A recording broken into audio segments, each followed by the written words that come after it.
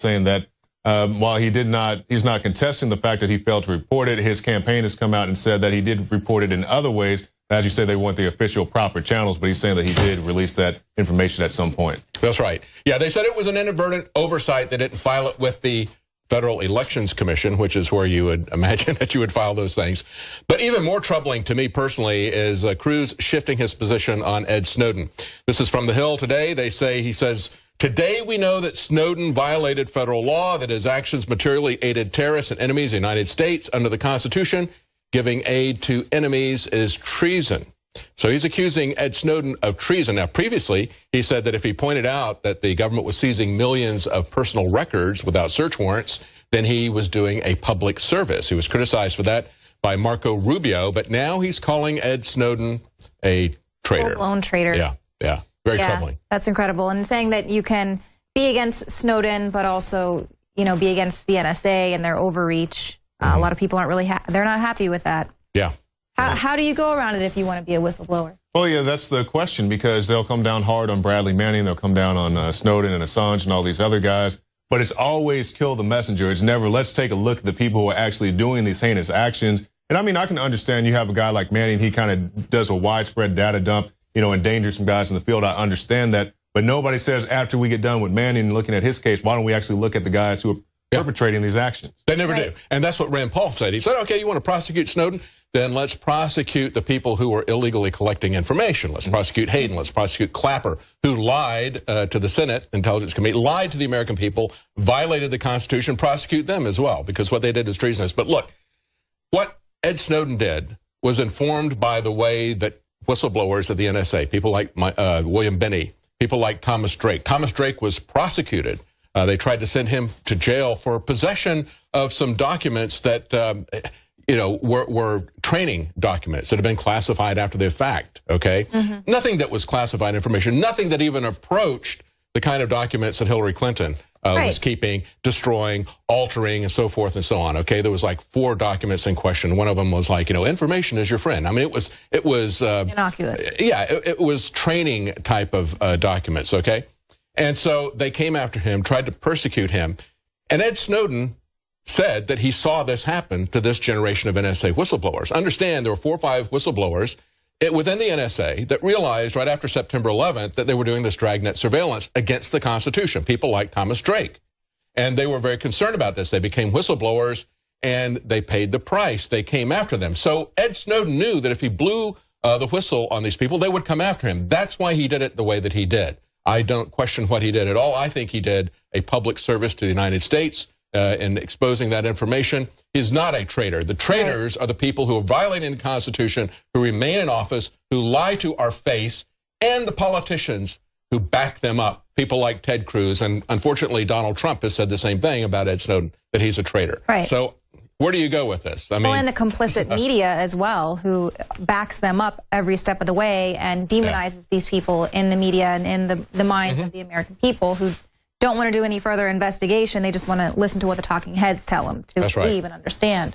Now, as we talk about Donald Trump and Ted Cruz, again, Donald Trump brought up the birther issue, the fact of natural-born citizen, the fact that Ted Cruz does not qualify into that. Now, that's opened up a real interesting line of inquiry here, because I think that when we look at Ted Cruz, this underscores a very strong inconsistency, let's say, to say the least, okay? The fact that he wants to appoint Supreme Court judges who are strict originalists, people like Scalia, who say that we need to go by the strict interpretation of the text, even to the point of looking at what the original intent was. Look at the debates, look at the commentaries that happened at the time, okay?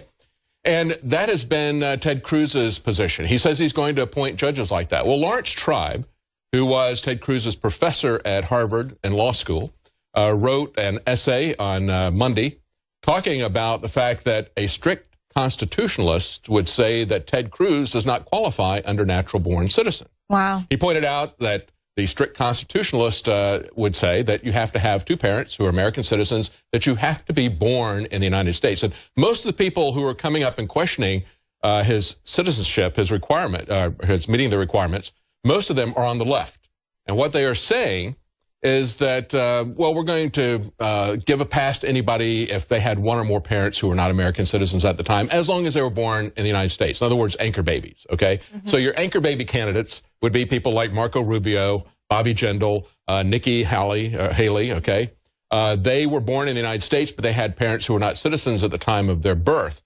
But when you look at Ted Cruz, it's a bit worse than that, because Ted Cruz, even though he had one parent who was an American by birth, Ted Cruz was not even born in the United States. Right. So what we've got is a lawsuit's been filed in Florida against both Marco Rubio and Ted Cruz, questioning their qualifications for office. We also have Alan Grayson, who's a congressman from Florida, and he's, I would disagree with him on most issues, okay? But I strongly agree with him when he came out against the TPP and the transatlantic partnerships. He's very right about those. Yeah, exactly. NSA. He's been right on a lot of issues. So, you know, whether this is partisan politics to kind of throw a monkey wrench in the whole process or whatever his motivations are, he has been on the right side of some issues. Right. He says he's going to challenge a Cruz candidacy all the way to the Supreme Court, which is what Donald Trump tweeted out this week. Said, you know, it's going to be a disaster if Ted Cruz gets this because he doesn't qualify for this. Right, and a lot of people want to come and attack Trump because he's the easiest target, because he's the one that sort of opens his mouth and doesn't say things in a very eloquent way at all.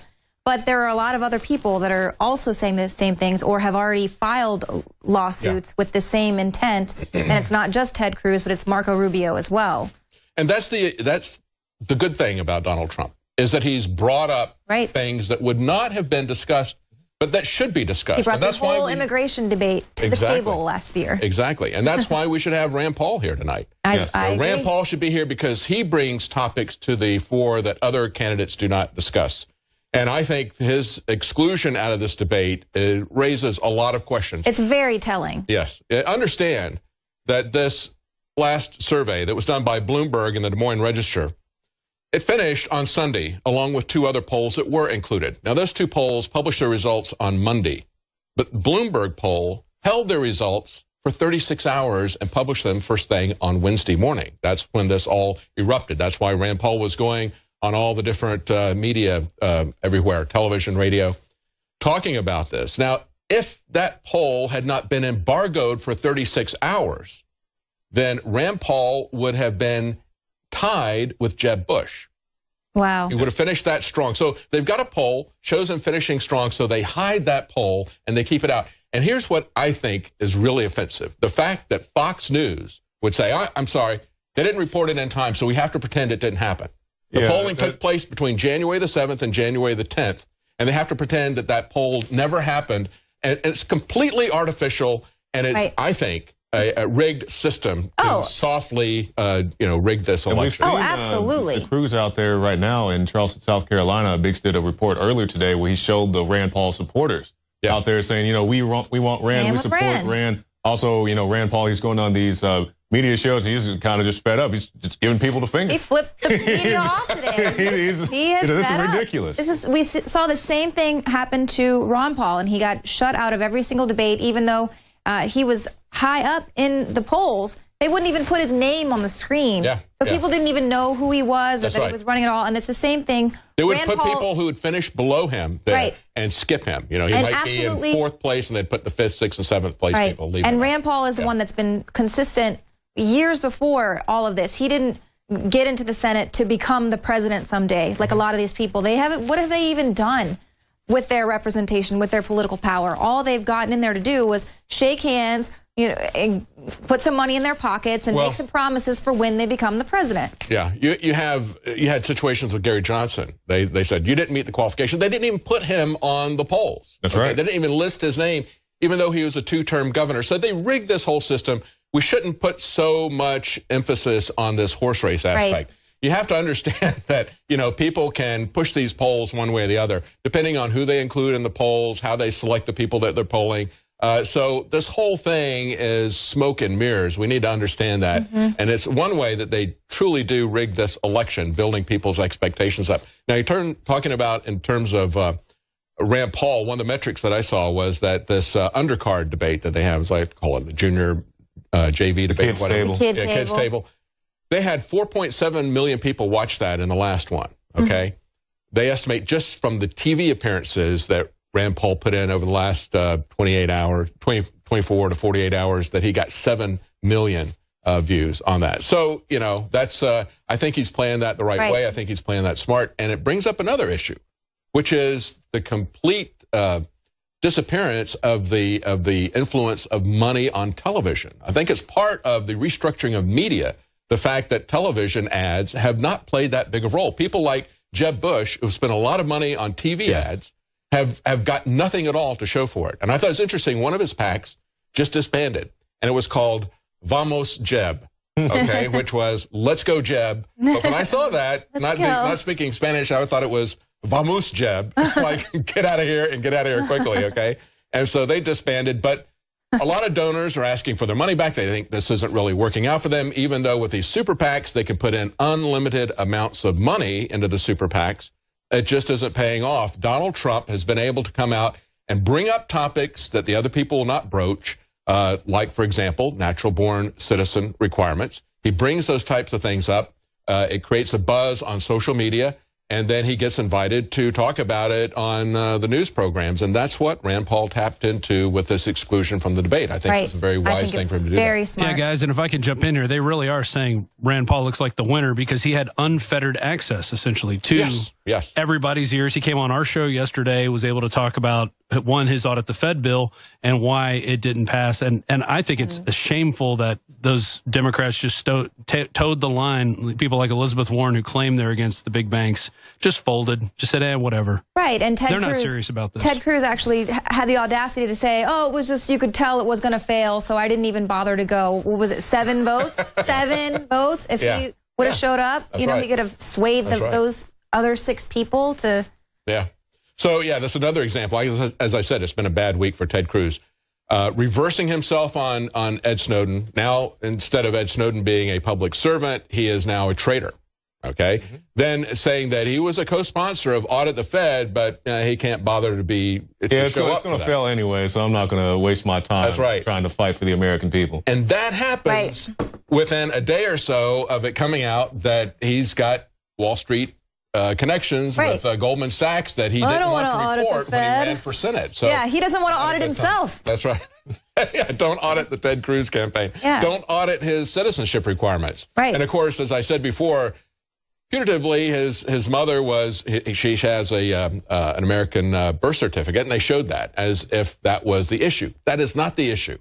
And you should understand and look for yourself to see what the qualifications for natural-born citizen are. Now, didn't you mention that she had possibly taken an oath? Yeah. Well, that's the thing. A lot of people have questioned whether or not she became a Canadian citizen. Her name showed up on a Canadian voting roll, and they say the way that was compiled was they would go, as part of a census, they would go door to door and ask people what their age was, take their name and address, and ask them if they're a Canadian citizen, and then they would put them on the voting rolls. Now, his father admits that after he was fighting for Castro, came to America, then went to Canada, that he became a Canadian citizen. She does not admit that she became a Canadian citizen. He's maintained that that didn't happen. But as Lawrence Tribe pointed out, when you go back and you look at the original intent, citizenship came through the father as well. That was another issue, okay? So that would be something that would that we've talked about. Yeah, we've talked about Barack Obama in those terms. But I think the key point here that Lawrence Tribe was pointing out was that Ted Cruz wants to appoint originalist Supreme Court justices, which we would want as conservatives and libertarians. But at the same time, when it comes to what works out for Ted Cruz, he's more than willing to throw that under the bus and say, well, we're going to go with a living constitution approach, okay, and just say that, well, if I don't know what his basis is because he wasn't born in America. So, I mean, it gets really tenuous with him. He has the weakest qualifications for citizenship of all the anchor babies that are running for president and vice president that we're looking at. And as Lawrence Tribe said, one more thing about that I thought was very interesting. He said all of this came about because people were very concerned there were going to be foreign European influence that was going to come into America and try to take it over by taking the executive position.